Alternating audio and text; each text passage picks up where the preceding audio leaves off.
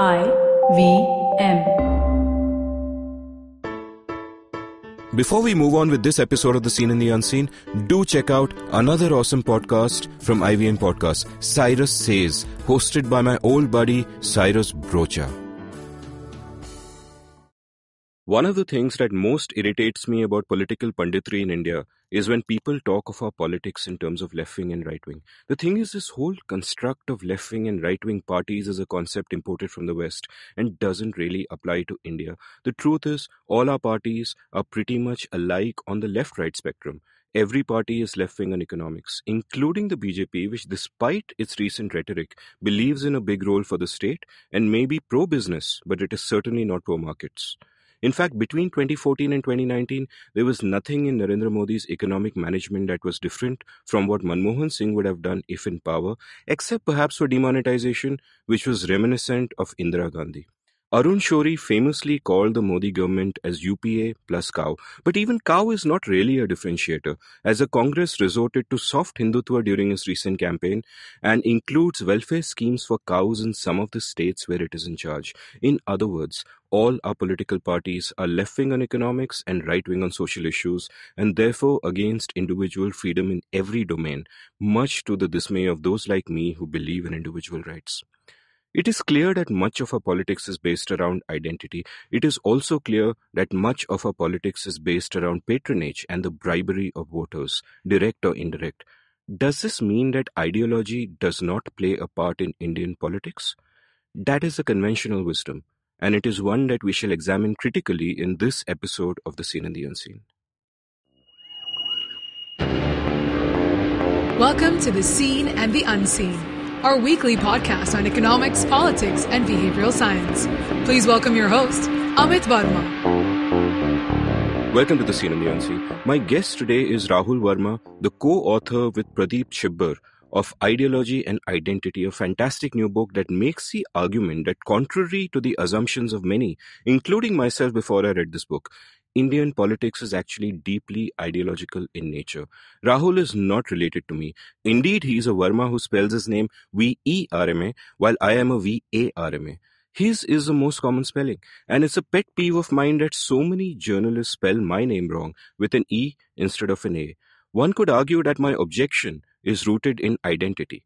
But I would say that is rooted in ideology, for it's a core philosophical belief of mine that we must respect all other individuals, especially when it comes to how they spell their names. Before I begin my conversation with Rahul on more serious matters of ideology and identity, let's take a quick commercial break. This episode of The Seen and the Unseen is brought to you by Storytel. Storytel is an audiobook platform which you can listen to on your Android or iOS app. They have thousands of audiobooks that you can listen to on your mobile, including hundreds in local languages like Hindi and Marathi. An unlimited monthly subscription costs only Rs 299 per month. And you can also get a 30-day free trial if you hop on over to storytel.com/IVM. I actually use Storytel myself regularly, so as long as they sponsor the show, I'm going to recommend one book a week that I love. The book I want to recommend today is The Handmaid's Tale by Margaret Atwood. If you enjoyed the TV series, consider that this audio version of the novel is read by Elizabeth Moss. Check it out on Storytel. And remember, you get a 30-day free trial only at storytel.com/IVM. Rahul, welcome to The Seen and the Unseen. Thank you. Rahul, tell me a little bit about your background. Like, what were you trained as? Were you an economist, a social scientist? What got you into this field? So I'm a trained political scientist. I'm completing my PhD from University of California at Berkeley. Currently, I'm a fellow at the Center for Policy Research. What got me interested into politics? Frankly, I don't know. I was interested in elections and politics as a child. Perhaps, so as a child, I was a sort of like most kids, I was a very naughty character. Where was this? You were. So I was born very close to Ayodhya, Okay. a small town in my village, which is very close to Ayodhya. So growing up, I basically witnessed two political phenomena that changed India forever. I didn't understood those two phenomena then, the Mandal politics as well as the Ram Mandal politics. So literally my first memory of Ram Mandir agitation and mobilization was that you can see buses with policemen And all these policemen, what they do is basically eat banana and throw on the road. Later on, I figured out banana is a high energy fruit, and that's why these policemen eat it. But that's my memory of a curfew. When you see a curfew, you will see lots of policemen in buses, and they will be basically eating bananas and throw them out. So as a kid, I used to do all tamasha during the day. So during summer vacations, my father basically asked me to read newspapers. And in the evening, when he'll come back from his office, I have to tell him what is on the front page, what is on the sports page. And so as a child, was just as 4, 5, or 6, I started reading newspapers out of fear that I'll get sort of scolded in the evening if I don't do my homework. So I used to do a homework on newspapers. And I used to read, because I was growing up in UP, at home I was getting Hindi newspapers. So both on the sports page as well as on politics page, I used to hear funny, proper nouns, right? Like in UP, there's a constituency near Mirzapur, which was Robertsganj.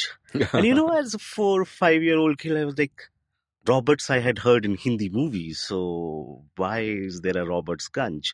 Or if you read a Hindi newspaper, all these terms are spelled very like leg before wicket is pagbadha, and Okay. so these just used to sound funny in my head, and so I think that's how I got interested in politics, reading about them, sort of making a notebook both of cricket scores. So cricket and politics both also have a component of numbers. Like if you to win elections, you have to be right on the numbers. So I used to sort of maintain a notebook for a very long period of time on both cricket scores and on both political scores. And somehow I think that got interested me in politics. And do you think, just thinking aloud, do you think that unlike other English-speaking elites, like myself for that matter, I grew up just reading English newspapers, unfortunately. Did the fact that you were reading Hindi newspapers day in and day out since you were a kid, did that give you a slightly different understanding of politics from the people who are your peers today? So I don't know that, but even today I order a Hindi newspaper. And if you look at Hindi newspapers, their coverage is very different from what you get in English newspapers. So I don't know about a different perspective, but I certainly get to see more things than what get covered in a Hindi newspaper. The editorials in Hindi newspapers are very, very different on very different subjects. And I remember a couple of years ago, there was a debate in a couple of English newspapers by Ram Guha, Sagarika, and other people basically writing on this topic. Why don't we have conservative public intellectuals? And my answer was, perhaps you don't read vernacular newspapers. Because your point is we do. We do. They just don't write in English. Yeah. If you read Marathi newspapers, if you read Kannada newspapers. So in fact, because I have been reading Hindi newspapers, so I know Hindi public intellectuals who have conservative viewpoint. And then I asked my other friends who read Marathi or Kannada newspapers, and they said, we do have these things. Mm. So I think certainly you have you get a very different point of view by reading vernacular language newspapers. So, as you kind of grow up and then you got into the academics of it as well, who are the sort of thinkers who influence the way you think about politics in the world? Are there any books that you can recommend to my listeners, or books that you feel change the way you think about the world? There is a long list of both thinkers and books that have influenced me. I'm a political science or politics nerd, so I read things. I don't know. There's no time of either reading or sort of like working on things. But so if you think of good Indian political scientists who people should read, perhaps in the older generation, Rajni Kothari, Randhir Singh, who was a big Marxist theorist. If you have to read contemporary people, I think Pratap Bhanu Mehta, who writes in Indian Express, is one of our foremost political philosophers. I think Yogendra Yadav still, when he sort of like, despite being in politics, I think some of his writings are very illuminating. There were some social scientists who were American, but they worked on India. Myron Wiener's work on Congress Party, child in the state, migration and nativism. Uh, I think Suzanne and Lloyd Rudolph's work on the political economy of Indian state. So there are lots of political scientists who have influenced. I think I also read a lot of Hindi fiction. So if people want to sort of like Rag Darbari is one classic Srilal Shukla, but Mela Achal, we were talking about Kasi Kashinath Singh. So one advice which I got from my PhD advisor, that if you're not getting idea, read fiction. So don't read too much political science, but also read fiction. And I think fiction, poetry makes you think about things in a very different context. So I love reading poetry. I grew up in a small village, but my schooling was from Lucknow. So there is some influence of Lucknow. I think even I have always been fascinated by 2-line share or 6-line couplets, which basically tries to bring a very, very complex thought into, say, 10 or 12 words, right? So I do think people, perhaps Dhumil, I don't know, there have been so many poets who have influenced me. Generally, I think, so I don't read much political philosophy. Perhaps later in my life I'll do that. But as part of course curriculums, I have read, I think, Hobbes, Rousseau, Locke, and all of these have made influential points. What books people should read? I think read as much as you can. And just look at like top 50 novels in your language which you are comfortable with, or top 50 novels in English.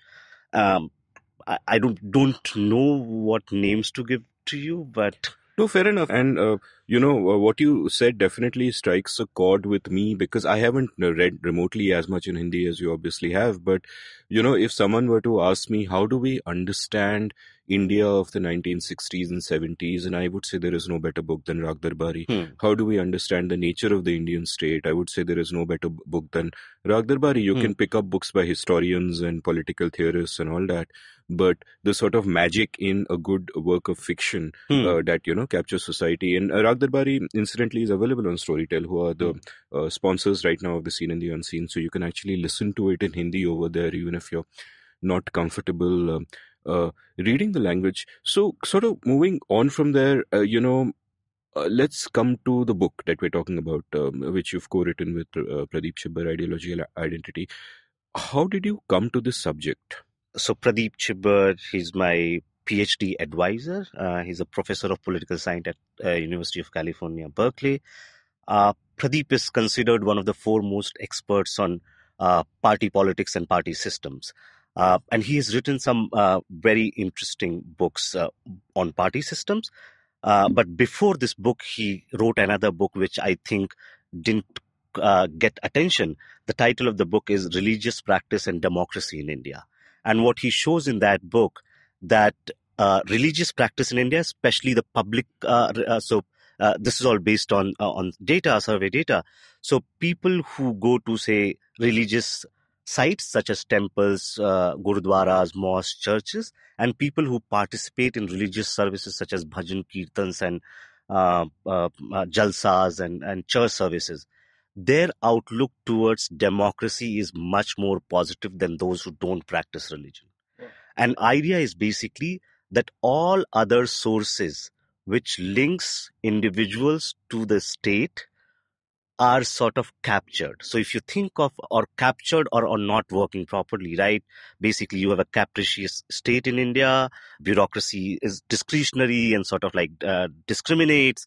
Political parties have been captured by vested interests. It is religion or religious places which, even for moments, provides equality to people from all walks of life. And that's why those who participate in it, they think that the democracy in the country is functioning much better. So Pradeep generally, and I think this is largely, I wouldn't say a norm, but slowly getting more traction, that so in natural sciences or in engineering, people, they don't write solo author pieces. You will always see 5, 6, 8, 10 people writing this.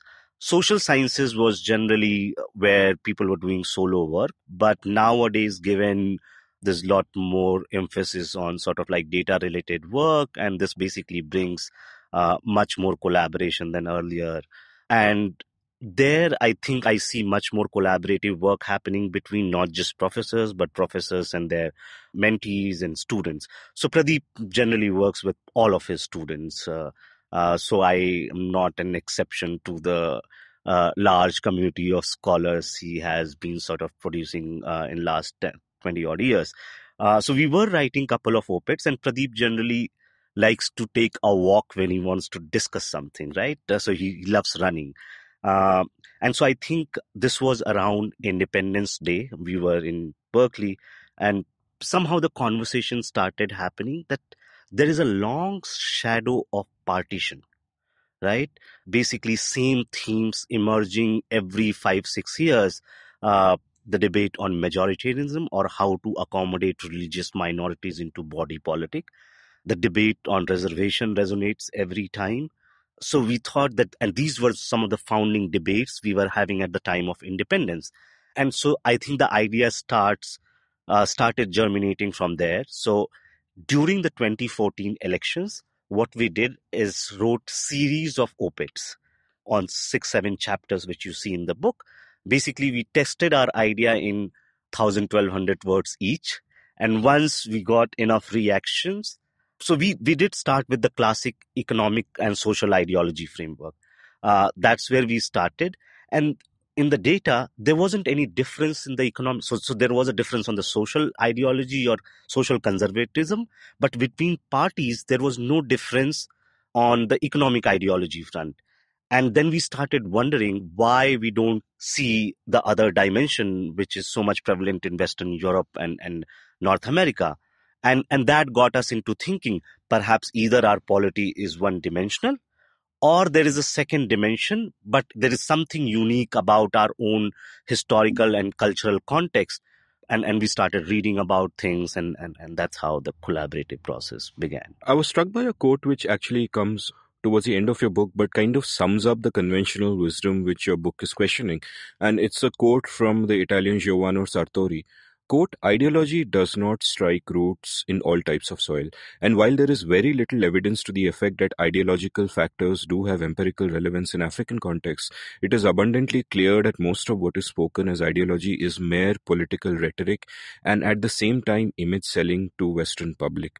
Stop quote. And this applies to India as well. And early on in your introduction, you guys write, quote, contemporary Indian party politics is commonly viewed as chaotic, centered around leaders, corrupt, volatile, and non-ideological in nature. What accounts for this perception and for the corollary view that elections in India are rarely, if ever, genuine contests of ideas, policies, and visions? Stop quote. So why does this perception then kind of exist?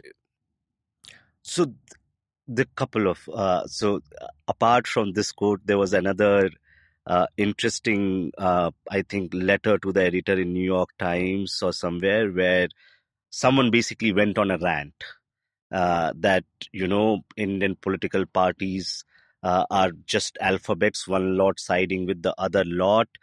It's not a solemn selection of leader of 1.3 billion, but like a children's game show. But if you remember 2014 election or 2019 election, both the Congress party leaders, the top leaders in the Congress party, as well as BJP leaders were in fact unequivocally saying that this is a fight or battle for the soul of India, or this is a fight between two ideas of India. So politicians perhaps realize these are ideological battles, but in our scholarly context, journalistic context, we thought voters do not, so there is no structure or framework to our politics. People just vote on their whims, or they get something, and in exchange of those favors, they vote a particular political party or politician. So we don't want to go that route, and we tried to avoid as much as we could. We didn't want to go on a rant against this whole perception of that Indian politics is non-ideological. But we do wanted to make a point that any departure from how politics is conducted in West is seen as primordial, or the politics in West is structured around ideas, whereas politics in developing world is just taking some samosa, some liquor, some sari, and voting for the. Or So tribal this is, instincts yeah, and so on. yeah. So we were sort of like bugged with this sort of characterization about Indian politics, and this is what is. Giovanni Sartori is one of the foremost political scientists.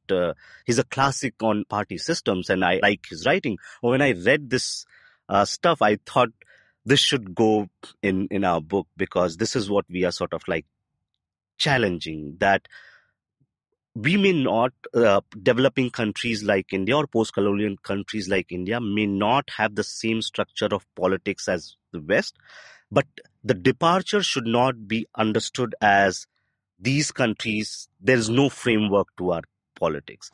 So I think that was sort of like beginning of why we wanted to sort of take on this argument. The perception has remained is I think what we would like to describe as a fake fact of politics. There is no basis to make that claim, but once that claim started gaining ground, it became sort of a truism or a normal assumption about our politics.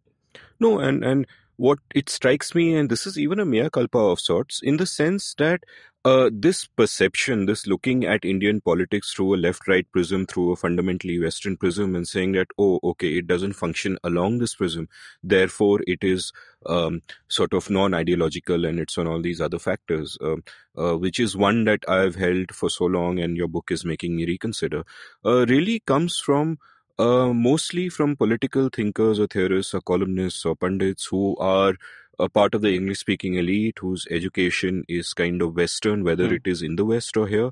And as you pointed out earlier in the episode, you've grown up reading Hindi newspapers, and therefore you weren't exactly captured by the elite in that sense. You also had access to expressions of different contestations and, a different set of intellectuals. From where you came. Before we kind of proceed by talking about the book, I think it's kind of useful to define some of the terms, because they get confusing. So, for example, define ideology. Okay. But I just wanted to sort of get back to one point, Sure.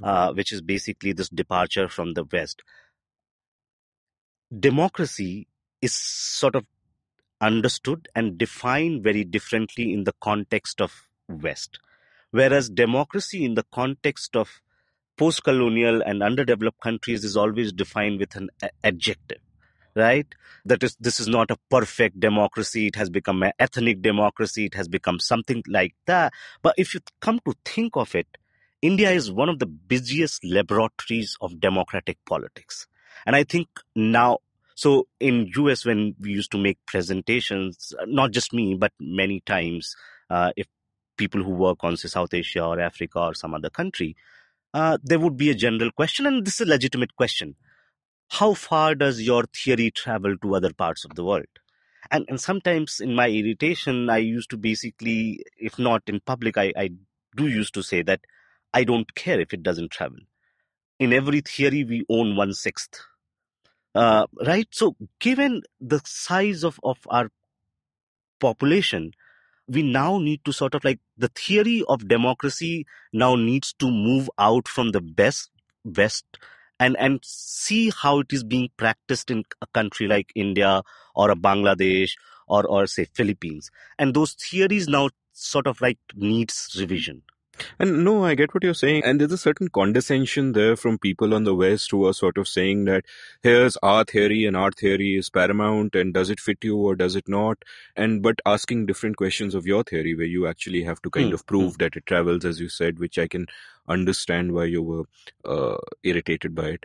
Getting back to ideology, let's talk about, since your book is centered around ideology, define it for me. So we take a very sort of like watertight definition of what we consider as ideological conflicts, right? Which is basically a issue bundle, uh, uh, and many of these issues go together, and voters take basically position on these issues. So it might happen that you care about one issue more than the other, but because it is part of your issue bundle, you will have some position closer to your preference. But for anything to become ideological and structure party politics, we claim that it must meet four conditions. One, every election can have a very different issue which drives that election. But for something to become the basis of ideological conflict, it needs to be stable for a long period of time. Because it is an idea, it must have an intellectual origin. There must be people or intellectuals, elites writing about it, debating about it, and talking about it. So the second criteria is it must have an intellectual basis. Third, to reach that idea to masses, it needs channels of transmission from political or social elites to masses. Fourth, it must have enough number of people on each side of the divide, because unless that happens, you won't see political parties taking a clear stand on that issue, and that wouldn't become a basis of ideological conflict. And I think, to think about why we make this argument that the Indian version of ideological conflict is very different, because those ideas are born out of historical experiences and trajectories.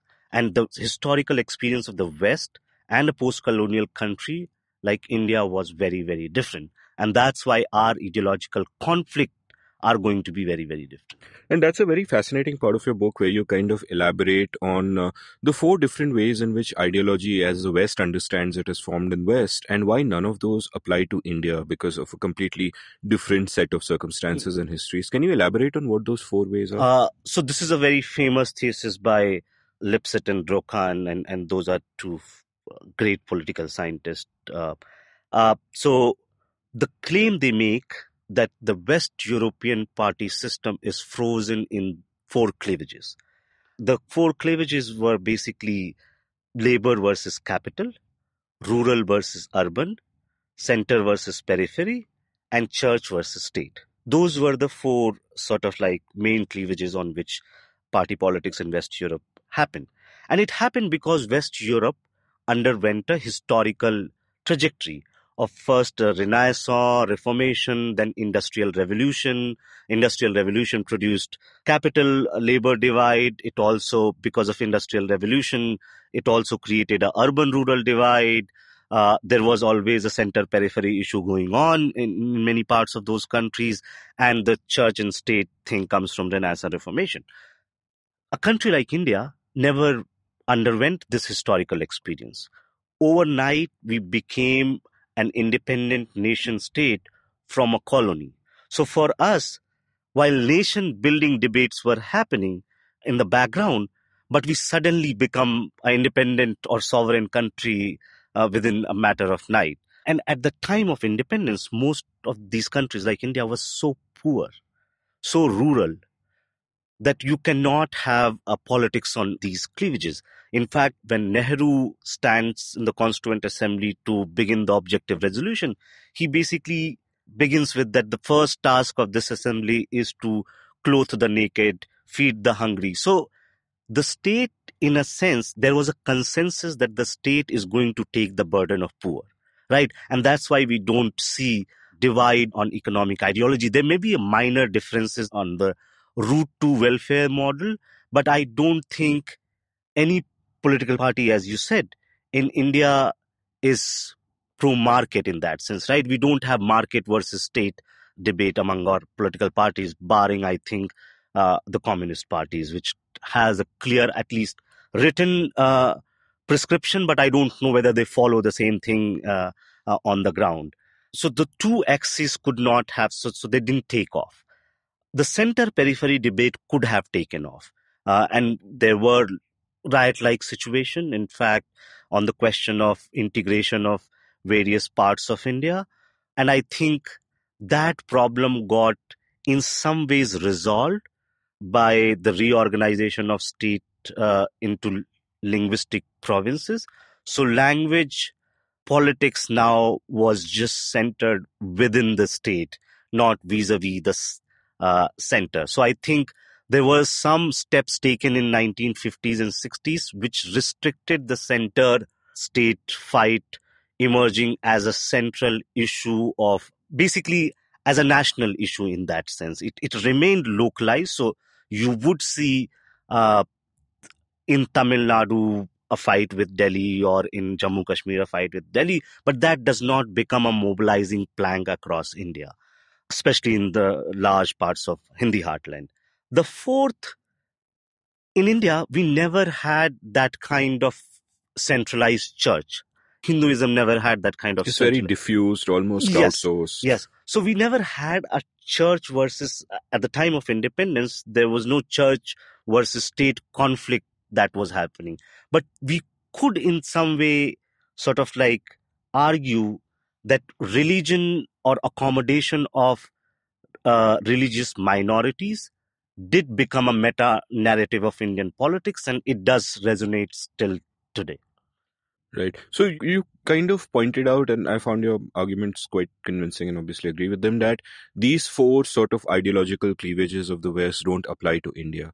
However, you say this does not mean that India does not have ideological contestations, and you talk about two specific ideological battlegrounds which have been ideological battlegrounds for decades, and therefore they are stable and they meet all your other conditions of the ideology, that they are stable, they have intellectual elites on both sides, they are propagated through all the various kind of means. Tell me what those two are. So we basically argue that Indian politics structured by two ideological scales. One, we describe it as politics of recognition, which is basically the idea of bringing different groups into the body politic and what would be the method of accommodation. So debates on reservations and quota, whether the Indian state should hew to majoritarian characteristic, that basically forms the bulk of basis of politics of recognition. And if you read the Constituent Assembly debates, these were the questions on which our founding fathers, there were very few women in the Constituent Assembly, so founding fathers were debating about. The debate on cow slaughter, like I think began in 1909 or something, where members in the Constituent Assembly are quoting statistics that there were so many thousand cows in the northwestern frontier provinces, and now their population has decreased to this, and that's why there is a cow slaughter happening. They will invoke Gandhiji and Gandhi himself, so at yeah, least, so to say. Constituent Assembly, you were having these things. Similarly, the debate on reservations started way back in 1882. So there were some ramblings earlier also in Mysore, in Kolhapur, and in Trivandrum. Jyotibai Phule. Yeah. But in 1882, I think Hunter Commission, so there was a representation by Phule to Hunter Commission for affirmative action for Dalits and backwards in the education sector. And I think that debate on reservations began there. Then it took another shape during the Monte Merlo reforms, Montagu-Chelmsford reforms, Gandhi-Ambedkar debate. A large part of Constituent Assembly debates were on the reservations, 1950s Kalelkar. So I think throughout last 100 years, we had spurts of moments where the debate on reservations were happening for different communities. And I think now with the BJP's final, so in fact, the reservation bill for economically weaker section, this is the first time it has been passed, but at different times, various government have tried to bring this bill, which is what it is doing is changing the nature of the debate on reservation from sort of historical reparation and social justice to economic backwardness. So there's a very different twist that is being given by BJP on the reservation. In fact, this particular twist is almost one which takes it from your first ideological cleavage, which is to do with recognition, to your second one, which is to do with statism. So not necessarily, but Because Uh, it's again about the state sort of remaking the economy or society by this kind of so we have a very particular understanding of what do we mean by statism, and I do acknowledge that it may not fully encapsulate what is happening. So, in our view, the role of the state in society has a very different conception in Western political thought and Indian political thought. In the West, society basically makes the state to sort of like reorganize it. So that's the Hobbes, Locke, Rousseau tradition. Whereas if you read Indian political thinkers and the classic textbooks such as sort of like Mahabharata, Shastra, so I think the state society conception in Indian political thought is very, very different. And perhaps there is a reason why we don't have a good theory of state and we don't have a good theory of kingship. In fact, uh, in all our texts, there is things written about what a good king should do and what a bad king would do. But why do we need a king? The theory of kingship is not well established in Indian political thought. So the way most of these thinkers, not just limited to the Hindu tradition, but it seems like a subcontinental idea, and you find resonance of this in some ways in Buddhist thought, Islamic thoughts, as well as in Hinduism, where the role of the state or the king is to act as the guardian of the society. So the state and king cannot sort of like, they should protect the social norms, but they should not be trying to remake the society. And they should not even sort of like have redistributive impulse, basically taking away property and then redistributive. In fact, if you think about Gandhian idea of trusteeship, it was based on the same notion.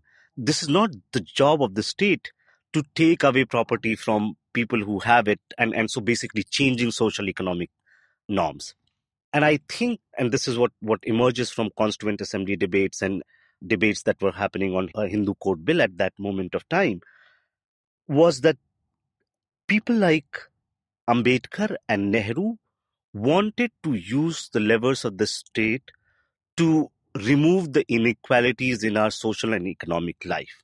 And then there were other members in the Constituent Assembly who were opposed to these ideas. They thought that this is not the job of the state to remake the society. And like you explain in your book, it comes, I mean, this whole conflict in a sense comes from differing perceptions of what is the relationship between the state and the society. As you say in your book, quote, in Western political theory, Rousseau, Locke, and Hegel are good examples. Political order means a subjugation of society to the state. So, you might have a state of nature there, but for society to function, you need the state to protect individual rights and so on. That's Western political theory. But to give the contrast to that with, what is contained in Indian conservative thought, you quote Karpatri Maharaj, and I'll quote this.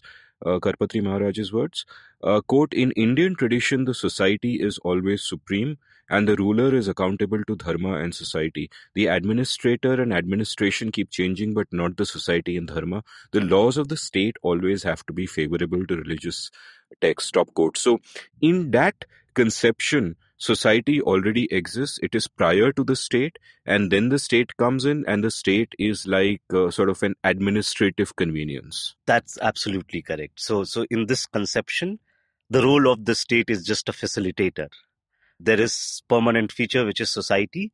And the interesting feature about this whole conception is that there may be some sort of like deformation or bad things that may appear in the society. Now, the state should not be sort of intervening to remove those bad things. The society would itself heal up or will come up with solution, right? So think about the problem of untouchability, right?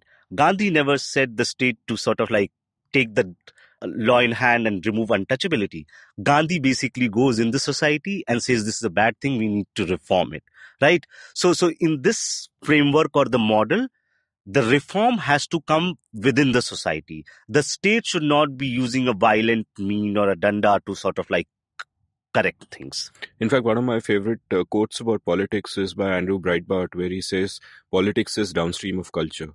And it would seem that that represents sort of the traditional Indian view. And it's also very interesting that then the people fighting for statism, as it were, the state intervening in the economy and in society, were essentially Western educated liberals like Nehru and Ambedkar. That is correct. That is correct. And Karpatri Maharaj, he's a very interesting character, and I hope some political theorist works on him. So Karpatri Maharaj was the founder of Ram Rajya Parishad. This was an orthodox Hindu party in 1950s, which slowly sort of got merged into Bharatiya Jan Sangh. So the quotes are coming from Karpatri Maharaj. He wrote I think, more than 1,000-page book. And the name of the book is Marxwad or Ramraj. And he basically is sort of like challenging not just the Marxist interpretation of the state and society, but he takes on all possible Western philosophers in that. And a lot of it is, in some ways, you can call it basically polemic and rhetoric. But then somebody is sitting in the jail and writing these 1,000 pages as Indian political thought. Is a translation of it available in So English? I have not seen the English translation. I've seen the Hindi one, and it is sold by Geeta Press. Yeah, which is interesting, which connects me to both a past episode and a future episode. I did an episode a few weeks back with Suyash Rai of Carnegie, and he mentioned your book in his discussion with me, and he mentioned this book by Karpatri Maharaj. And I'm doing a future episode with Akshay Mukul, which should be out in a few weeks on the Geeta Press. He's written an incredible book on the Geeta Press, so that should be fairly interesting. And you kind of then you talk. You've got another quote from Gandhi, quoted by Masani, but a quote from Gandhi in your book, which is, quote, I look upon an increase in the power of the state with the greatest fear, because although apparently doing good by minimizing exploitation, it does the greatest harm to mankind by destroying individuality, which lies at the root of all progress. Stop quote. And, here he's almost coming down on the side of the traditionalists. Yeah. And so tell me a little bit. So these are the two sort of ideological contestations you've identified. There is a politics of recognition and there is a politics of statism. Let's talk about both in turn. Let's talk about statism first. What are the sort of debates taking place around statism at the time of the Constituent Assembly? Because it's not as if Gandhi and Ambedkar are getting their view. There's a pushback. And in fact, the cover of your book is really fascinating. As you pointed out, it's a picture of Nehru's first cabinet. And the fascinating point you made is that if you just look at them, left to right, they almost represent where they stand ideologically, with Nehru in the center, Shyama Prasad Mukherjee on the extreme right, and then you have Vallabhbhai Patel and Rajendra Prasad.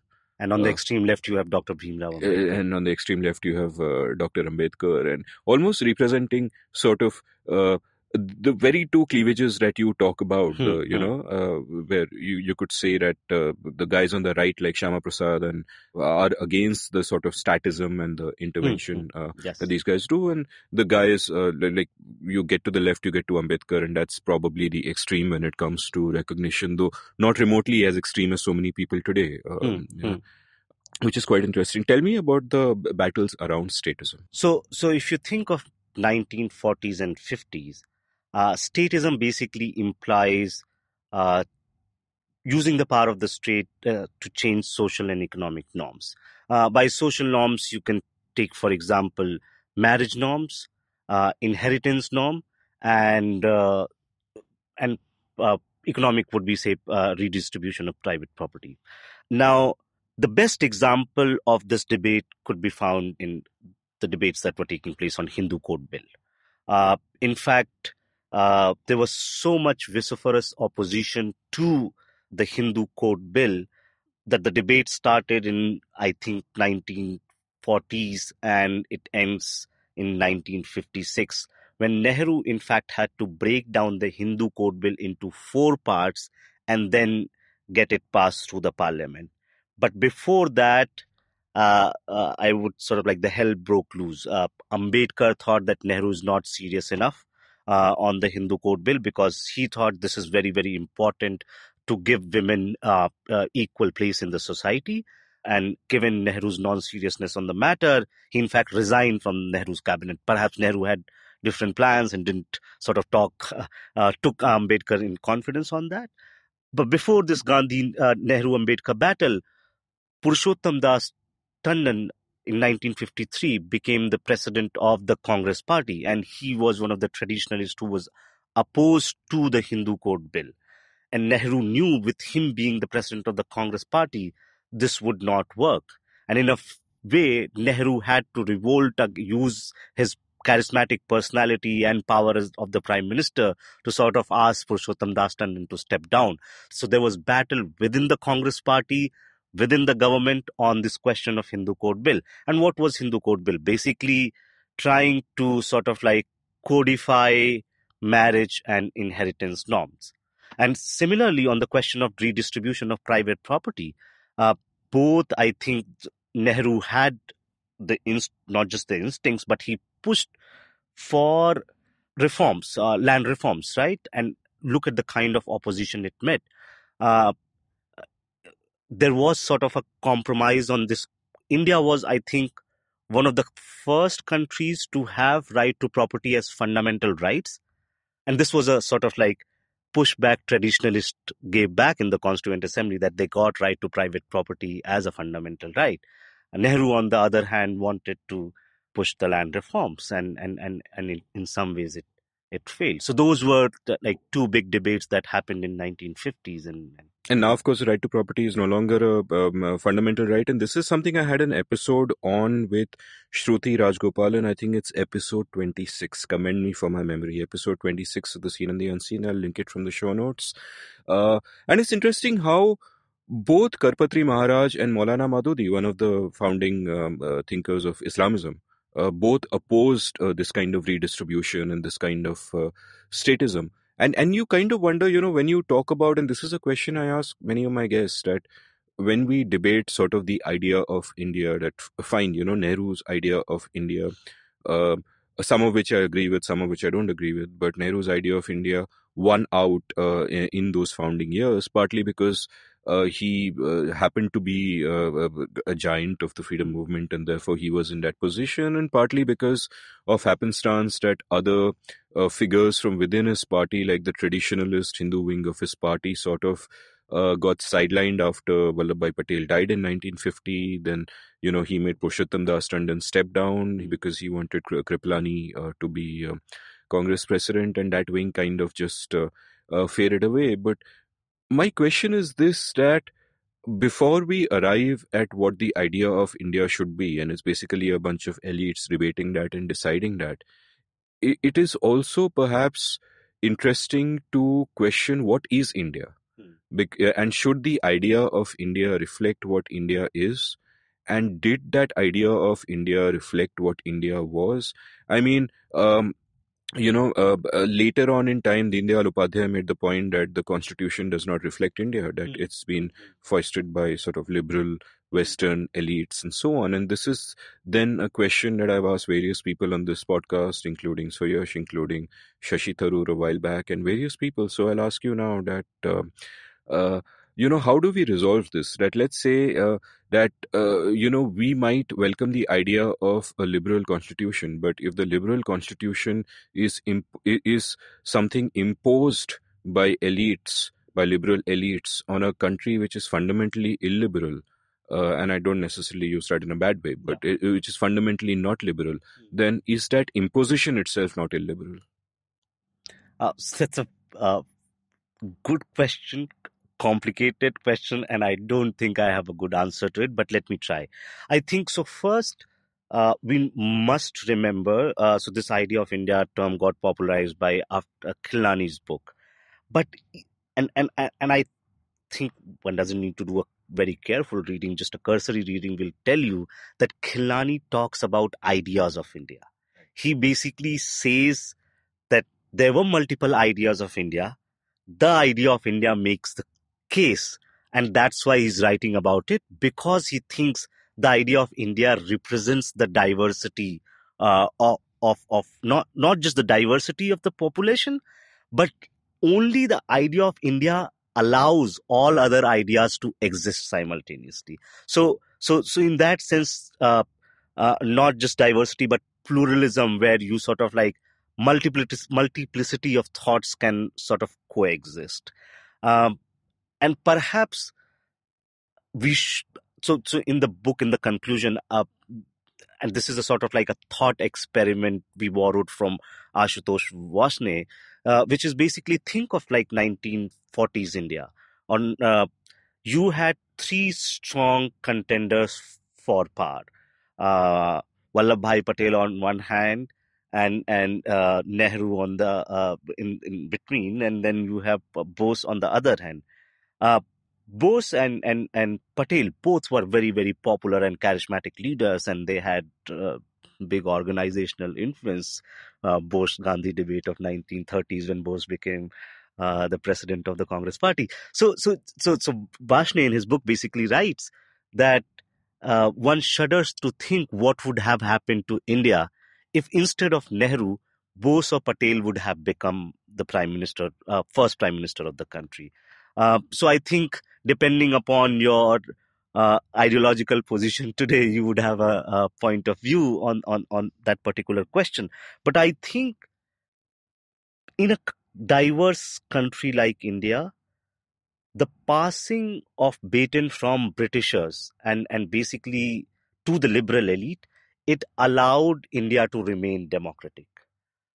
Perhaps with some deficiencies and everything, but if we would have gone other way, and by that I don't mean Bose or Patel, but if a conservative politician would have sort of like got the baton, I think the very much idea of democracy in India would have been in danger. So this counterfactual thought experiment, I sort of like tells me that, okay, there were the discourse in the beginning was dominated by liberal elite who sort of presented them as patrons of masses, but in doing so, at least they germinated the idea of democracy in our country. No, and there's a fascinating insight in that thought experiment, in the sense that, as you correctly pointed out, that of all the ideas of India which could have won out, there is only one idea of India which would have allowed the others to contest it and emerge. So today, if you have, say, some would argue that the idea of India which is on the ascendant today is not just the idea of Narendra Modi, but also the idea of Vallabhbhai Patel, and this is maybe the direction he would have liked to take India in, though I don't think that's exactly correct, but some would make that point. Then the point to be made there is that other idea has emerged and triumphed in our democracy because we first ensured that it was a liberal democracy to begin with. Yes. That's actually the most satisfying answer of all the ones that my guests have given me so far. You've kind of described the sort of the contestations around statism. Before we go in for a break, tell me a little bit about the contestations around recognition. So I think we discussed some of it, Reservations, especially on the yeah. reservation debate, but also on the question of majoritarianism, which is basically whether the Indian state should hew to majoritarian tendencies or it should become more accommodative of religious minorities. So I think we didn't do enough justice on that question, in terms of like there was ambivalent in the position of leaders at the time of independence. And I think that's what ideological conflict do, right? It allows you to sort of like mitigate on certain questions, but on other questions you have to be accommodated of the opposition.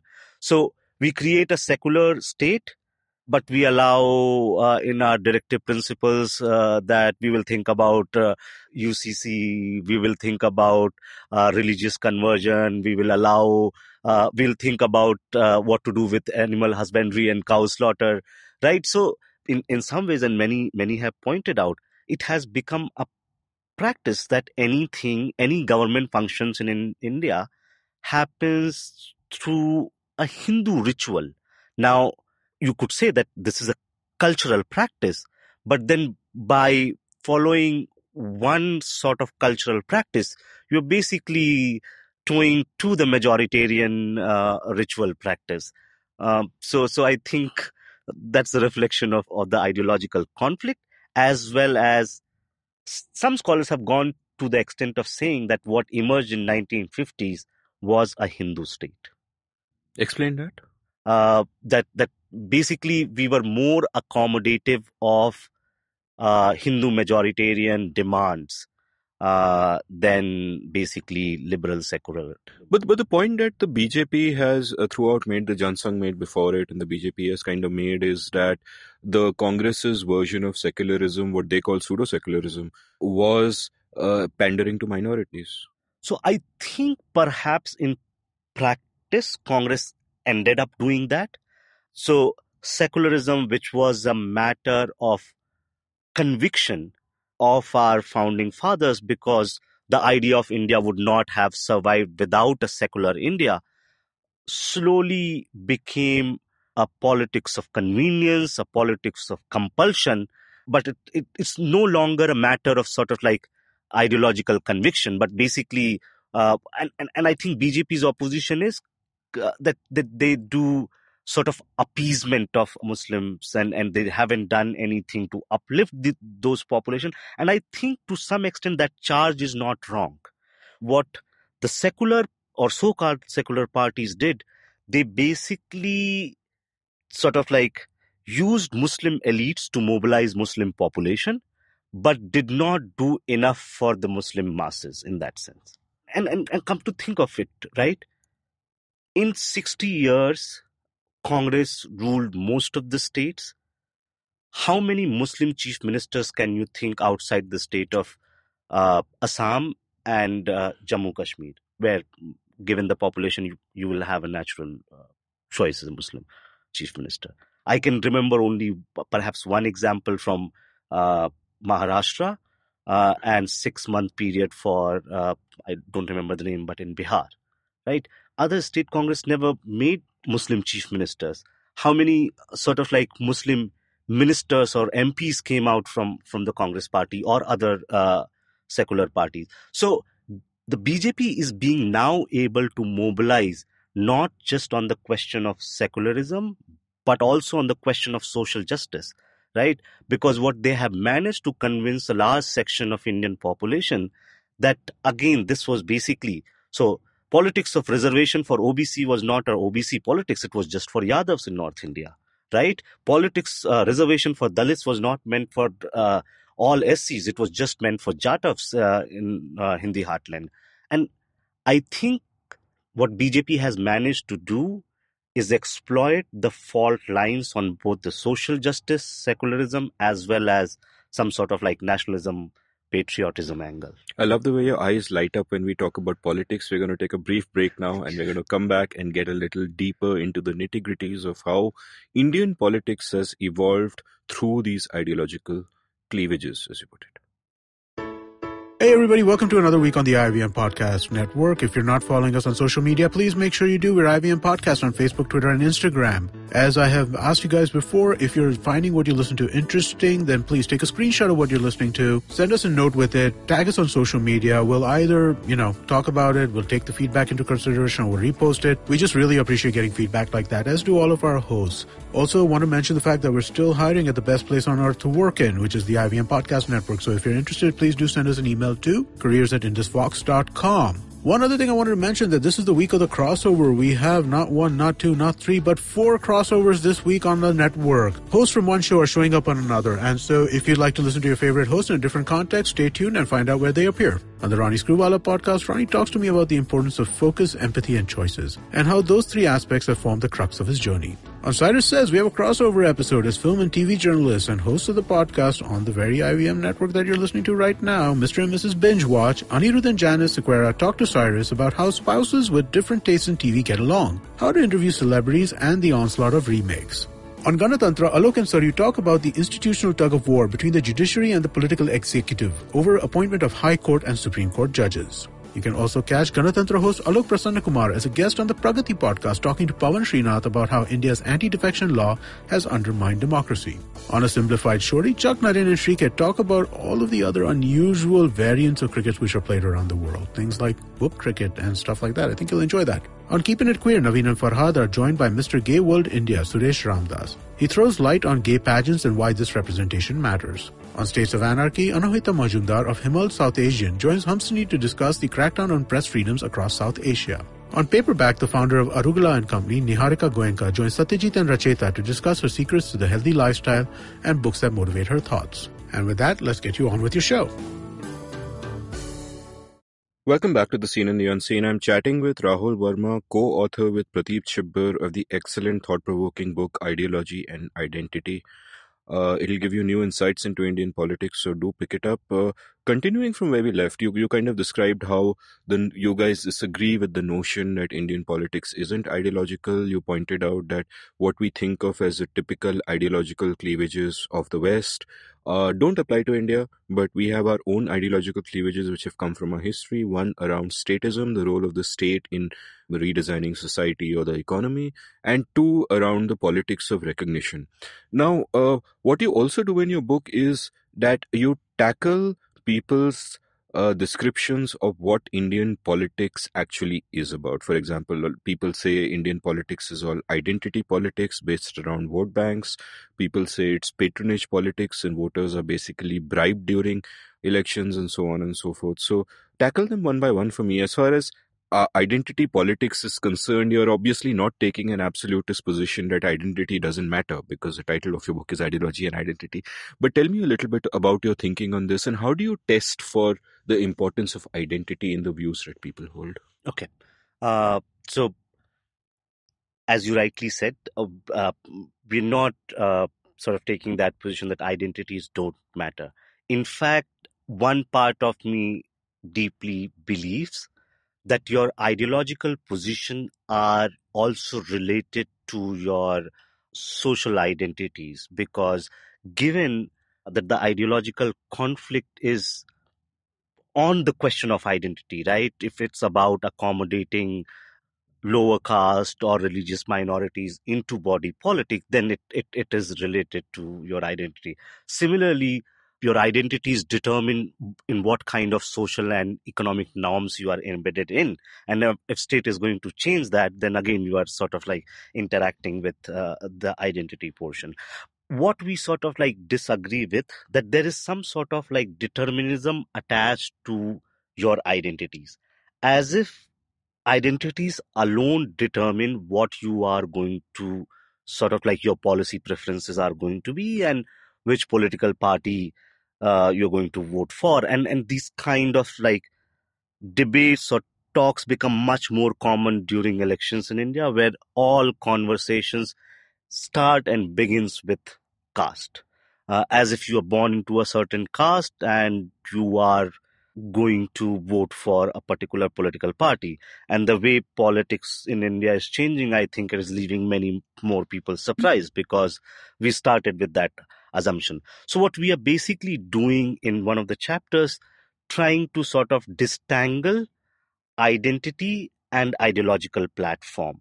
And so in the world I come from, where I was doing my PhD, there's a particular way of sort of like writing things. So you make a theoretical point, you also take on the counter arguments, and then you provide evidence for your theoretical point. And there are new methods being developed to test for some of these questions. So how do you separate identity and ideology? That was the question for us. So what we basically do in that chapter, use evidence from a survey experiment to show that despite your identity, whatever caste or religion you were born into or practice, it doesn't, though it may be correlated with your ideological platform, but it is not deterministic in that sense. So that's what we do, is basically showing that prejudice does play a role, but there is an independent effect of your ideological beliefs on what you sort of do.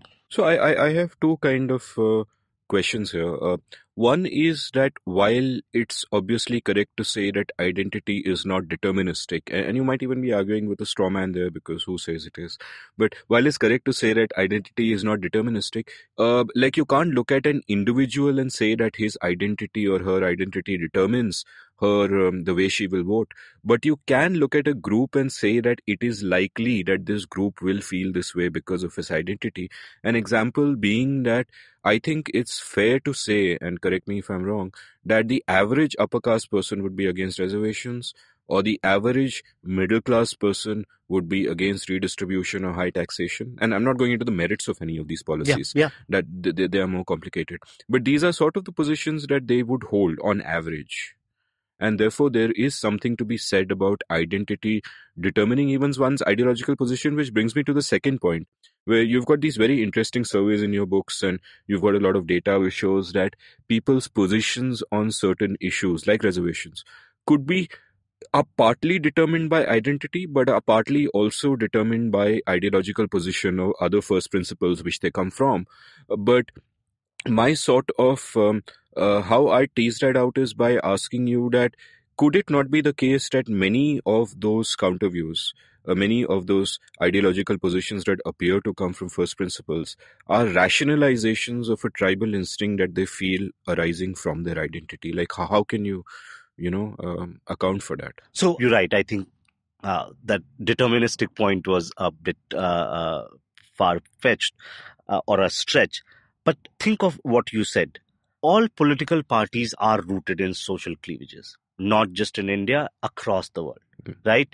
If you look at Democrats in United States, a large portion of their votes would come from African Americans and white poor and Hispanics and immigrants. And therefore, the argument can be made, in fact, I'm just thinking aloud, sorry for interrupting you. No, please. But the idea can also be made that a lot of that politics is actually more based on identity than people previously would realize, and less based on ideology. And again, I'm just thinking aloud, that could possibly account for the rightward drift of the Republican Party in recent times, where a lot of the previously avowed ideological principles, like earlier ideologically they were for free trade, but now they no longer seem to be so, as they're all behind Trump. So you could argue that a lot of those ideological positions were positions of convenience, and it all boils down to identity at the end of the day. So the two, in fact, three questions. So let me tackle first two. So yes, there is a relationship between identity and voting for a particular party, but why are they doing so? Because that particular political party espouses some policy platforms that are closer to their identity. And those policy platforms are actually those ideological beliefs, right? Why does a Dalit vote for a Bahujan Samaj Party in Uttar Pradesh? Because they think that Bahujan Samaj Party takes care of Dalit interest, right? And that's the idea.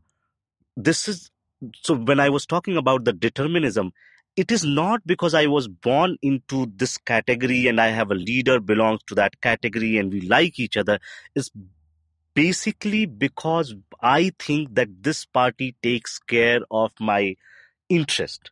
And interests are basically reflected in your ideological leanings, right? So that's the limited point I was trying to make there. The second, I think what you are trying to suggest is that parties leave their position and they sort of take up new positions. So it's a matter of convenience. You can say that, but then this ideological space, which is structures or undergirds the conflict and party politics, is not a static space. Political parties, in some ways, organizationally dynamic. They will keep bringing in new voters, leaving out some old voters, and that's why the ideological space, not just because of the time and space, but because of the groups that you sort of like take into, that ideological space will also keep moving. And sometimes it is moved by, that's the third point, it is moved by leaders, right? And that's one of the chapters where we talk about people are not attached to leaders because they just like the leader, because leaders basically represent a kind of sort of become a heuristic or a hint for the ideological platforms they want to sort of like believe in. And I think one of the points which you were sort of bringing up, and it's a hard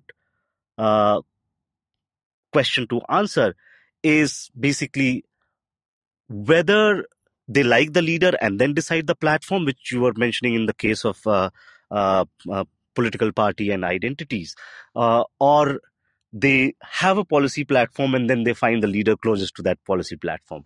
Or it's not so much leader and policy platform, like another contestation I had, in your book, where at some point you seem to imply that, like in terms of statism, obviously, I totally agree with you about the statism cleavage that exists around the state remaking society. But as far as a state remaking the economy is concerned, I think there are very, very, very few people like me who would want the state to not interfere with the economy and would allow markets to play a hand. And I think that a lot of the people in 2014 who supported Modi, some of them were taken in by the rhetoric, but a lot of them were perhaps couching their innate preference for some of the other positions of the BJP, like their positions on Muslims or cow slaughter or whatever, and instead making it sound respectable by talking about economic freedoms where they didn't really give a damn about economic freedoms. So it's not that they decide to support a particular leader, but it's like, okay, I do not like Muslims, but I cannot say that, and therefore I will say that I want free markets. Yeah. But that's a very so what you say which is identity couched as ideology.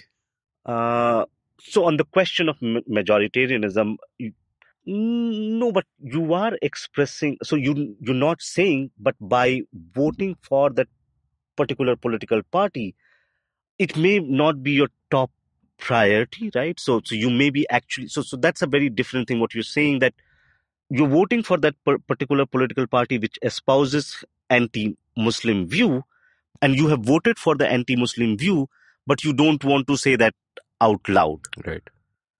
And so you're saying but is being anti-Muslim, why are you being? Is it just prejudice against Muslims, or do you think you have problems with Muslims because there are some interest involved? They are taking away your resources. They are given more preference by the government. Why do you not like Muslims? I am saying that there are perhaps a substantial number of people who are simply bigoted and who couch their bigotry in more respectable terms. So they will find a way to couch, like they will rail against the pseudo-secularism of the Congress, which is actually a point with a lot of merit. But they might be bringing that point up for other reasons. Or they might be saying that, no, we need minimum government, maximum governance, which of course in reality hasn't happened at all. Under Modi, we've had maximum governance, minimum governance. But they will couch it in respectable ideological terms, but those instincts will be based around identity. I'm just I mean, I don't mean to disagree with the thesis I think what you are asking is a very, very important question. We don't do justice to that question in the book. And perhaps this is something to sort of think about. Because if your hypothesis about prevalence of bigotry is correct, that we have high prevalence of bigotry, the implications of that is that we should be seeing riots or communal violence almost on daily basis. We don't see that happening. I think... or then you would argue that bigotry to violence is sort of like another chain. It's another chain, but also I'm not saying there's a high prevalence of bigotry. I kind of have more faith in my country than that. I think that there are a lot of reasons why one can vote for, say, the BJP, and bigotry is just one small part of the mix. There are a lot of very good reasons to vote for them. What you're asking is also I completely, we'll talk about leadership a little later in the episode, but I also agree that Modi as a transformational leader, a lot of his support, especially in these recent elections, when you consider the broad base of the support and the number of Dalits who voted for Modi, a lot of it is not because of identity, it's definitely because of ideology, and that almost, in fact, proves very emphatically the point that you're making. So I didn't really mean to sound as if I'm completely... I like that. I like those questions. In fact, a pushback is very, very important, because this is not the end of the research on ideology and party system. This is the beginning of it. And of course, the beginning of the research, there are going to be lots of mistakes. There are a lot of going to be deficiencies, and these questions will make us think hard and perhaps come up with better answers. No, and you've made me, through your book, you guys have made me question my prior assumptions. So in a sense, maybe this is just reflexive. I'm fighting back. But another point that you kind of bring up, and again, you're not taking an absolutist position, it's important to say, is for example, voter bribery. Right? Where you say that it is simplistic to say that voters are bribed during elections. That's not quite how it is. Can you elaborate on that a little? So now there is a large literature on developing countries, which basically describes these countries as patronage democracies, clientelistic politics, where basically the one-line summary of this argument is that voters in these countries vote for a politician in exchange of some goodies. That could range from job, expectation of job, to a sari, a samosa, or some cash. Now, we're not saying that these things are not there in our elections. Basically, that would mean we are closing eyes and not looking at what is happening. And so all of this, like cash supply or distribution of these goodies, are there. But what we are sort of challenging is that the vote is not contingent upon whether I receive an item or not. It has become like so it's not quid pro quo, but it's ante-up quid pro quo, where basically, like a poker game, the political culture and this is not a good thing, in last 70 years have evolved in a way that all politicians have to put in money, and that will sort of like make them seem winnable or competitive to be in the race. But that would not sort of determine whether they are going to win the election for sure or not. But if you don't put in money, you're surely going to lose. So it's like a hygiene factor. I think our mutual friend Milan Vaishnav, who in fact Yes. introduced us, made this point in his podcast with me, where he kind of said that, whether bribery works or not, all parties have to at least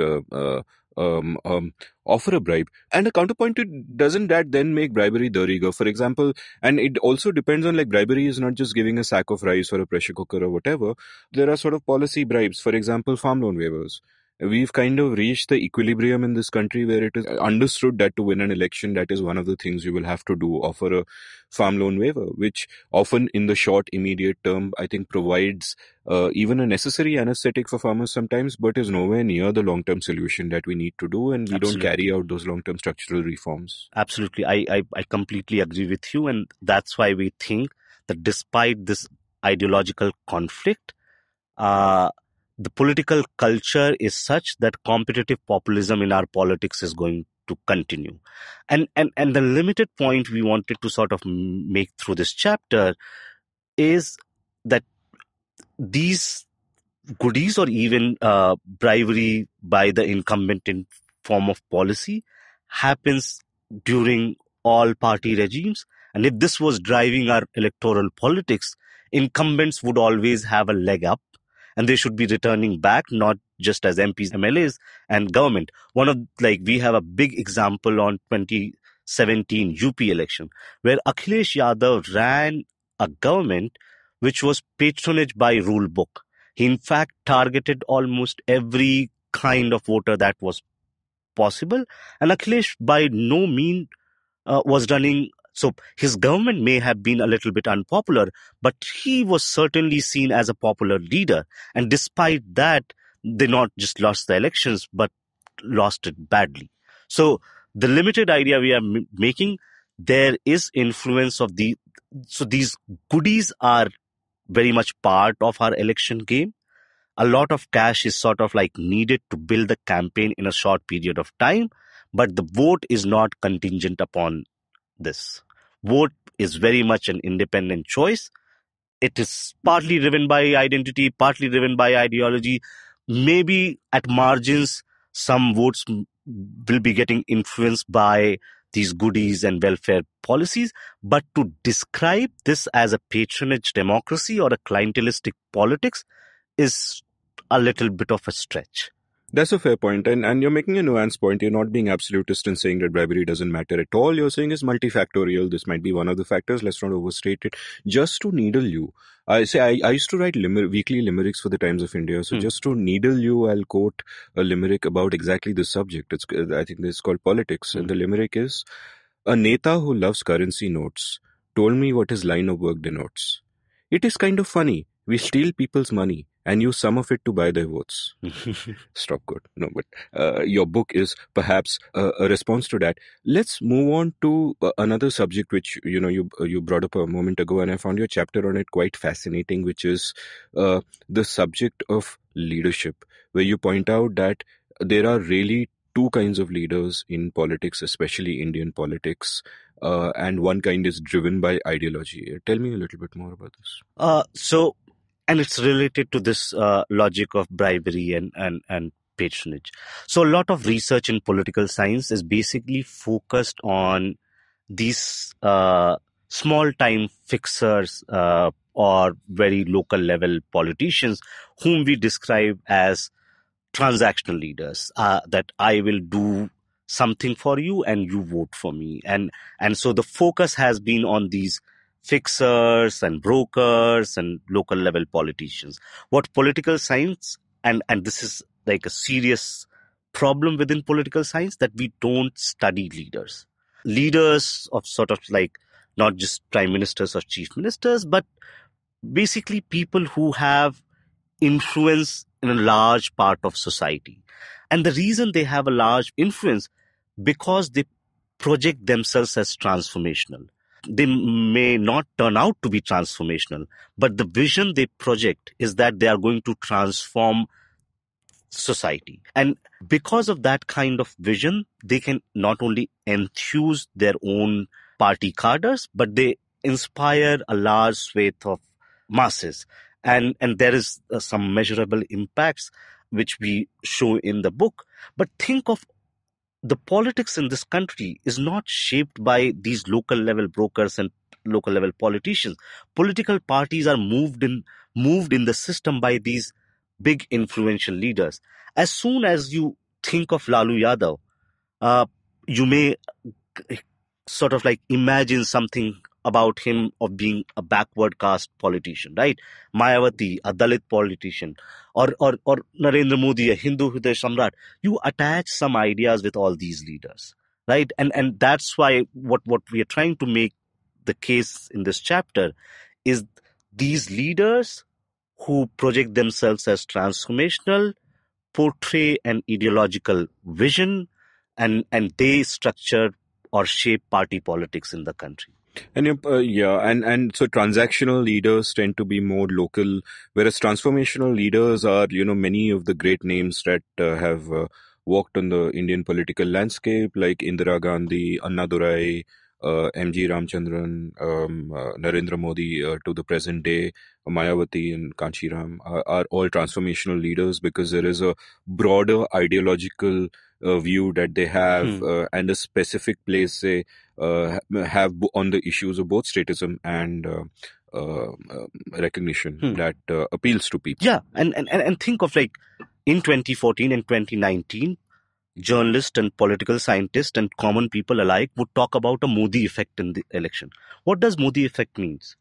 Is it just about Modi's personality? He was not promising them that you vote for me, I will get a road in next to your house, or I'll offer you a samosa or sari or 500 rupee note. He might be offering 15 lakh. That's different thing. But the idea is even when we talk about Narendra Modi represents some vision, and he can very well articulate that vision. And perhaps that is the reason of his popularity, because there is clarity of articulation on one side of the ideological spectrum and there is disarray on the other side.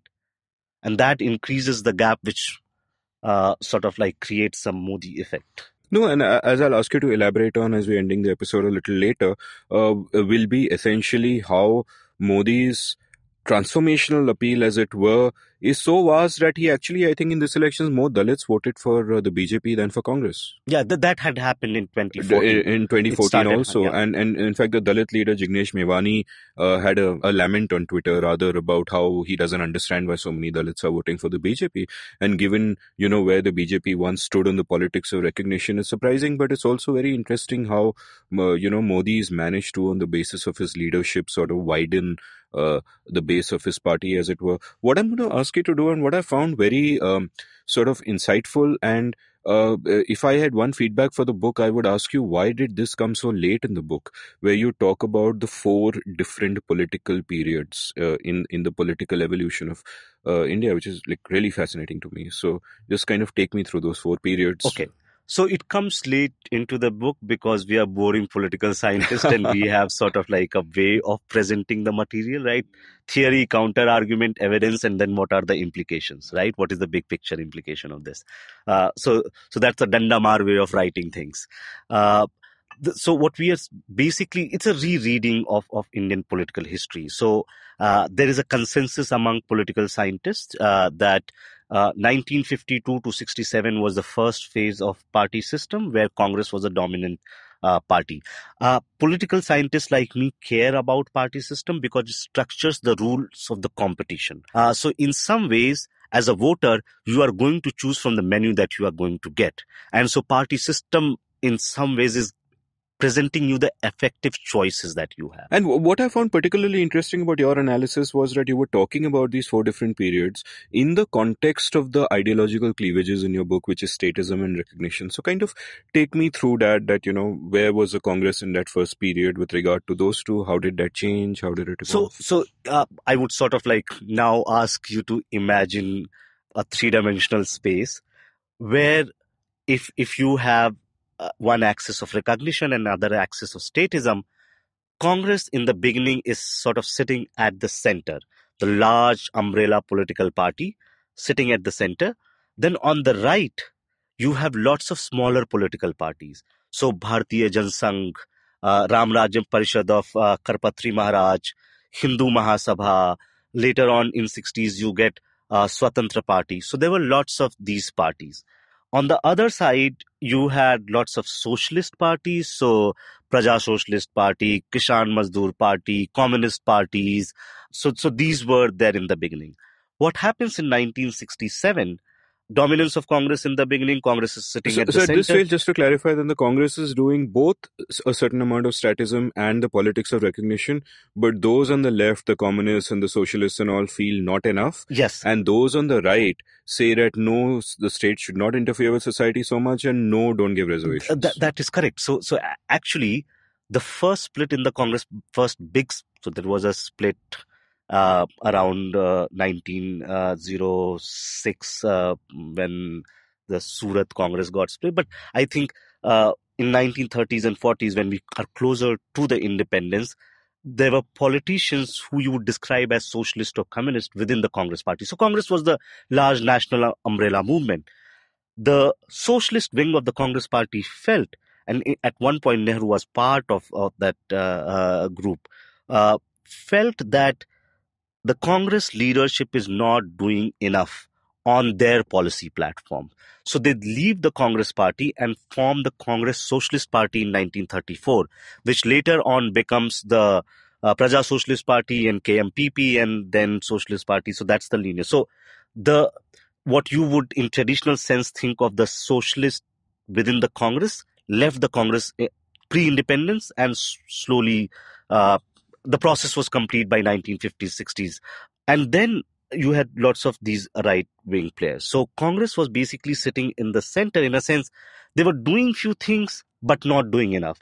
For example, they did appoint Kaka Kalelkar Commission on the OBC reservation, but they didn't do anything on that, right? And similarly on the so Hindu code bill happens, but nothing happens on the uniform civil code. So they were not taking it to the logical conclusion. And whereas the right-wing parties had a very different idea. So in 67, when Mrs. Gandhi is now the Prime Minister of the country, she faces challenge from the right.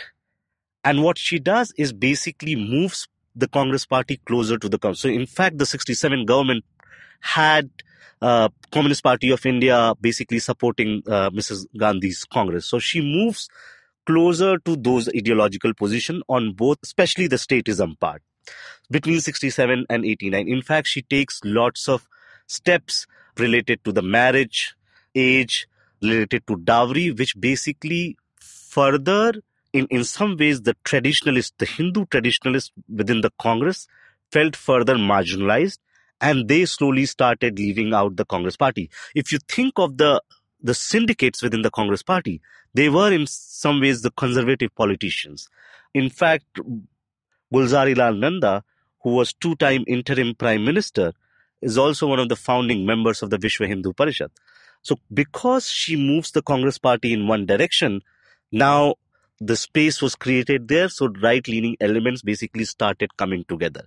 So now what you see in 1980 as Bharatiya Janata Party is not just the Bharatiya Janata Party. It had elements of BJS, but also elements of Hindu Mahasabha, elements of Ram Rajya Parishad, elements of Swatantrata Party, elements of Congress organization, which was the splinter group of the Congress Party. So all the conservative elements basically coalesced together and form the Bharatiya Janata Party in 1980s. And if you think of the vote share which BJP is basically getting in 89-91, this is basically the addition of all these groups in what they used to get in 1960s. So it's fascinating that for her personal political survival, Indira Gandhi needs to reposition herself politically, and because her opponents in the party happen to be towards the right, she goes towards left. Again, we are using Western terms, but she goes towards the left. There's more statism, therefore she goes towards. And therefore, she leaves that space, which eventually coalesces all those years later into the BJP, which is now a more powerful force. And in fact, you point out, I think at one point that in the 89 or 91 elections, the BJP got the same vote share as the Jansangh plus the Swatantra Party in the 60s. So it actually coalesced into that one entity and then grew from there. So in terms of the ideological issues of statism and recognition, Indira Gandhi moved a lot towards statism. And on the recognition front, what was happening? So recognition front, what happens is basically she's standing right there, which basically now opens up a space for all these socialist parties. Basically, they were trying to do some sort of like class mobilization in the first party system. Post 67, they all become backward caste parties of North India. So they start, because nothing was happening on the reservation front. So now basically the centrist Congress Party is caught in the middle. You have basically socialist parties mobilized on the caste angle. The right-wing party is mobilizing on the religion angle and the statism angle. And the Communist Party is saying you have not done enough on the statism. So basically, Congress starts getting squeezed. So in the second party system, which is 67 to 89, Congress, though, remains dominant nationally, but in the states now it is facing challenges in some places from the BJP, in some places from the communists, in some places from these backward caste parties or regional parties. And everywhere these regional parties have come up, like in Tamil Nadu, for example, DMK and DMK basically running the roost. Then let's go to the third party system. So third party system basically begins in 1989 when Congress loses its national dominance also, and we get a fragmented party system. So what happens in this period, that in places where Congress gets regional parties which are ideologically very similar to it, Congress party is almost finished in that state. You quoted the example of Tamil Nadu. What Congress was basically doing was one time aligning with DMK, one time aligning with the AIDMK. Basically, Congress party gets caught between AIDMK and DMK and is now virtually not a player in Tamil Nadu. Something very similar happens in Uttar Pradesh. Congress party basically is squeezed by both the presence of the Samajwadi Party and Bahujan Samaj Party. And come to think of it, the reason is that Congress, it is hard to distinguish ideologically on the question of recognition and on the question of statism. So these parties are indistinguishable from the Congress party. In fact, Congress party survives in the state and does well in the state where it is in direct competition with the BJP. Think of Madhya Pradesh, think of Rajasthan, think of Chhattisgarh, think of Himachal Pradesh. In all these states, the direct competition of the Congress is BJP. And these two parties are ideologically very different. So therefore it can survive when, it has that positioning advantage, otherwise it's and we use this example to make the point that a lot of people think that the decline of the Congress is due to leadership or due to organizational atrophy.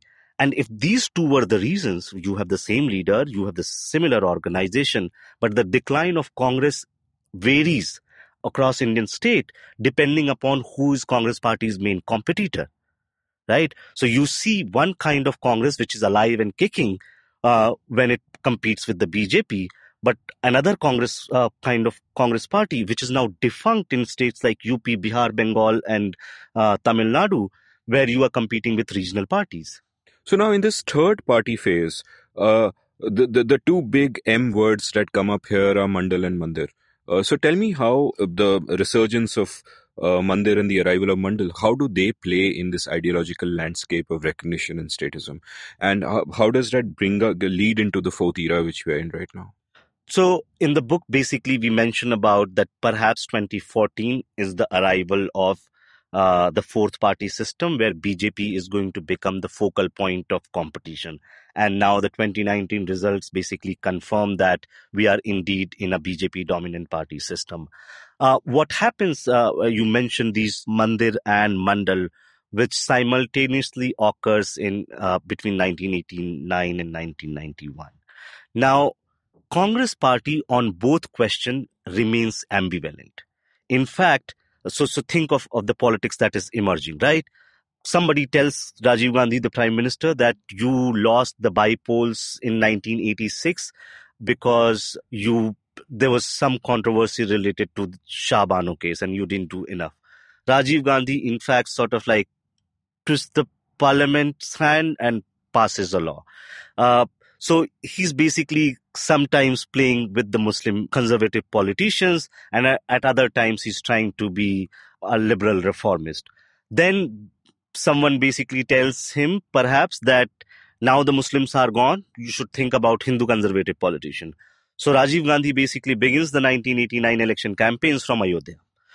So basically playing with fire, trying to do both the things.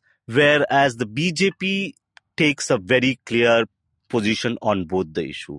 They don't say much, at least publicly, on the question of Mandal reservation because they know it would be an electoral suicide to oppose reservation for such a large group. But they do prop up proxy opposition to Mandal reservation, and to counter the effects of Mandal reservation, in fact, join the bandwagon of Mandir mobilization. So Ram Mandir mobilization was happening at the backdrop through Vishwa Hindu Parishad and other RSS affiliates since early 1980s after the Meenakshi Puram conversion in 1982.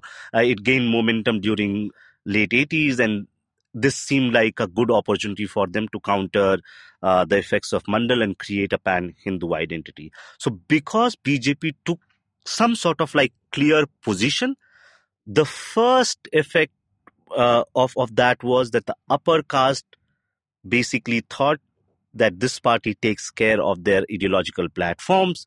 They left Congress en masse in the Hindi heartland and joined the BJP. Congress is not doing so, is ambivalent on these positions, whereas regional parties were clear, like the SP was clear on the question of reservation, and also in some ways sided on the position which Muslims would have wanted them to take on Ram Mandir mobilization. And they got the benefit of that. So there were two parties which took clear position. The Congress didn't do anything, and that's why basically Congress slowly faded in the Hindi heartland of UP and Bihar. So bring me now to the fourth party era. So in 2014, what you see is emergence of BJP as the principal pole of Indian politics. And 2019 basically now cements the BJP's pole position. Now, what is likely to happen, and this is a working paper on 2019 elections from where I'm sort of like going to make the case, that it seems, and so far the conversation seems on short-term factors which led to Modi's victory, which is basically the leadership popularity, the organizational advantages BJP has, or their successful presentation of 2019 as a national election and using national security platform, or basically removing inconveniences through massive welfare schemes such as Ujjwala and other things. While these factors are definitely important, the reason I think BJP is becoming the dominant pole of Indian politics is large structural shifts that are taking place in Indian society. The first one is very simply that the size of the middle class is increasing, the size of the urban population is increasing, the size of educated voters is increasing, the size of people who are more media, sort of like exposed to more media is increasing. And these guys are likely to be against both statism and recognition. These guys are essentially in some ways BJP voters. And so what is happening is that the size of the BJP, the pie from which BJP can draw is increasing. But just increase in demographic share does not mean that they are more likely to vote for the BJP. The second thing I think what is happening is basically so we don't have good evidence on statism, but there is clarity on politics of recognition scale playing a role in basically bringing these new groups to the BJP fold. One, I think what is happening, political majoritarianism is increasing. And second, the BJP's use of this EWS quota to change the whole debate on recognition and affirmative action is bringing these new group of voters. And what is interesting, and I don't have a good answer right now, it seems that political majoritarianism is not linked to Hindu nationalism. And why this point is important? Because if it was old-style Hindu nationalistic politics, I don't think you would have got an increase in vote share of Dalits and lower OBCs for the BJP. So I think the old Hindu nationalistic card was rooted in upper caste sensibilities, whereas this new Modi's political majoritarianism is devoid of those upper caste biases, and it's a new kind of sort of majority. I mean, he's an OBC himself, and as you point out in your book, some of the reasons for the rise of an OBC like Modi to power and the BJP have to do with Govindacharya's decision in the 90s to sort of widen the social base of the BJP, which brings me to two questions I'll kind of end the episode with because we're running out of time. But there are tons of fascinating material in your book. Another question I wanted to ask was, you've got a very good analysis about the decline of the Congress and why many of the traditional reasons trotted out by people don't necessarily work. But as we don't have time for that in this episode, but I hope my listeners will go buy your book instantly and read it, support good scholarship. But both my questions are essentially about the BJP. One of them is that one of the things that Amit Shah has been doing as a political strategist is sort of widening the base, but widening the base can also in some ways mean diluting the ideology or what the party stands for. For example, they are getting sort of defections from other parties almost indiscriminately now. Anyone who wishes to join and can bring a base with him, just join. And then that, so it's a question of will to power versus ideology. The will to power is fantastic, but doesn't this dilute the ideology and what the party actually stands for? Question number one. And question number two, as you point out, the increasing urbanization of, and this was one of the very interesting points towards the end of your book, that the increasing urbanization of India makes another kind of fissure apparent, where a lot of the people who sort of support Modi for multiple reasons now will not have those multiple reasons to support him in future. So just elaborate on that. That's correct. I think so. BJP is now a dominant party, but will it remain a dominant party for a long time? They need to, so there are emerging contradictions within the coalitions that has brought BJP to power, and they have to work on it. You are absolutely right about basically BJP taking in politicians from outside and whether it would dilute ideology. Now that remains an open question because political parties are not just there to sort of like follow an ideological doctrinate, but primary reason they exist because they want to be in power. So given that there is some sort of like winnability factor associated in bringing these politicians, all political parties would do that. But is BJP going to sort of like allow these new kind of politicians to run the show and not toe its ideological line? I think if they do that, they would be in trouble with their ideological sort of like fountainhead, and there would be sticks from Rashtriya Swayamsevak Sangh. In fact, there have been warning signs after this election. They are continuously trying to push back that don't make it a personality-centric government or personality-centric election or on personalities. This is a victory of our ideas. The second point, I think we must sort of like keep this in mind, and that happens with all political parties. When you expand, you bring in not just different sort of like politicians who don't share your ideology, but you also bring voters who are not part of your core support group.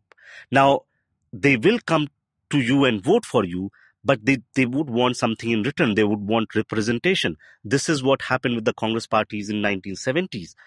It was getting vote from all segments of the society, but large part of Congress leadership remained upper caste. So basically, many leaders moved out and formed different political parties, and the decline of the Congress thus began.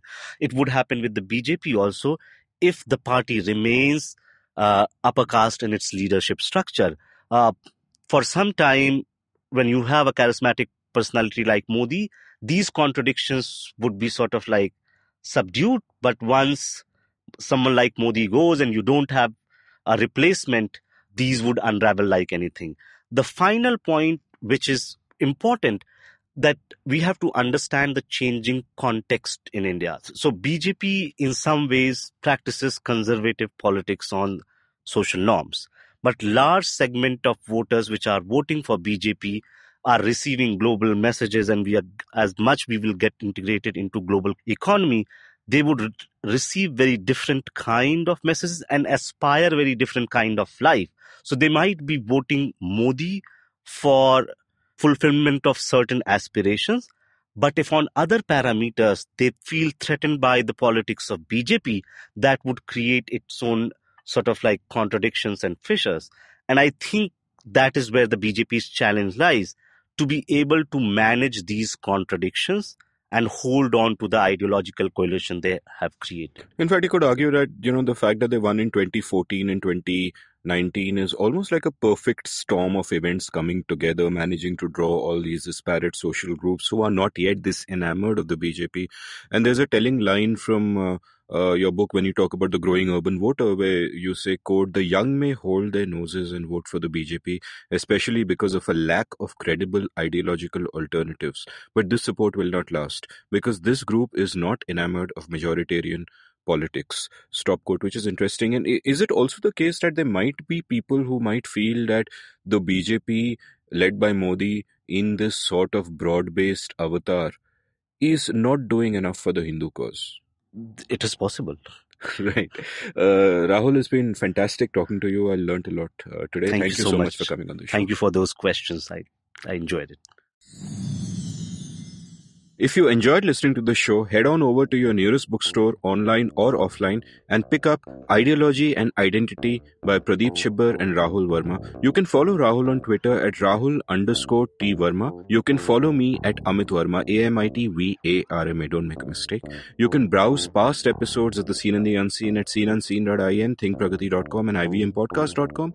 The Seen and the Unseen is supported by the Takshashila Institution, an independent center for research and education in public policy. Takshashila offers 12-week courses in public policy, technology policy, and strategic studies for both full-time students and working professionals. Visit takshashila.org.in for more details. Thank you for listening.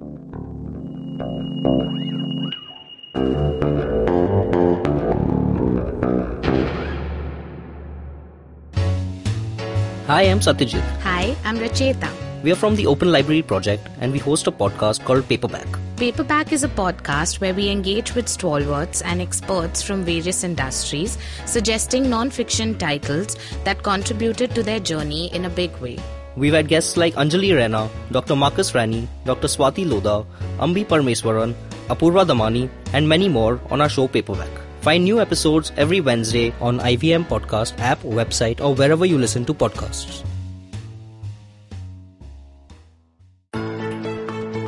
How aware do you think you are of your laws and rights?